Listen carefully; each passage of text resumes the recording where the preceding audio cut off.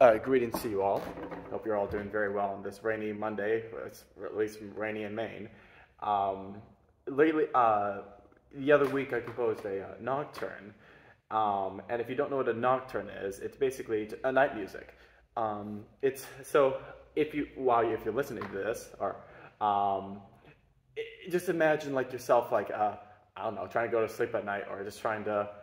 It's daytime here, but yeah, just imagine yourself going to sleep at night after like a hard days of work, or just trying to get a good night's sleep. Last night I did not sleep well; it was very hot, so I should have listened to this. But if you example of a nocturne, you would probably know this one by Chopin.